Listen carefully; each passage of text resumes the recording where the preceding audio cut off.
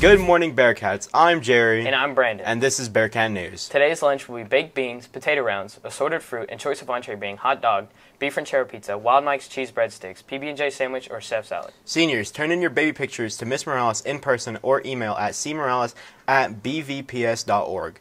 The deadline is October 27th. Buy a yearbook for $60 at yearbookordercenter.com. HOSA wants to remind all Bearcats to check in on each other as we recognize Suicide Prevention Awareness Month. Be a good listener and a good friend. The choir and drama programs are selling Little Caesars pizza kits and cookie dough to fundraise for this year's spring musical. We have both cash and card options available to assist with purchase. For cash transactions, payment must be provided up front. If you are interested in what we have to offer, ask a choir or drama student or find Mr. Jesse and order from him personally. All orders must be in by Thursday, September 21st at the end of the school day.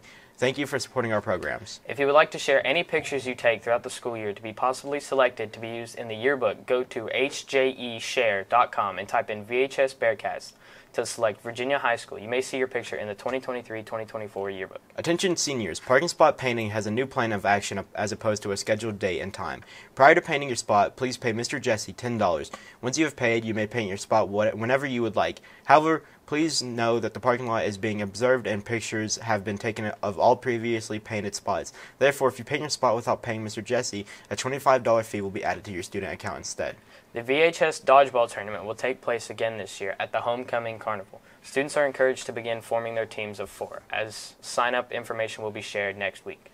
If you're planning on receiving a flu shot this year, please remember the flu vaccine consent forms are due this Thursday, September 21st. Now let's take it to Skittle for sports.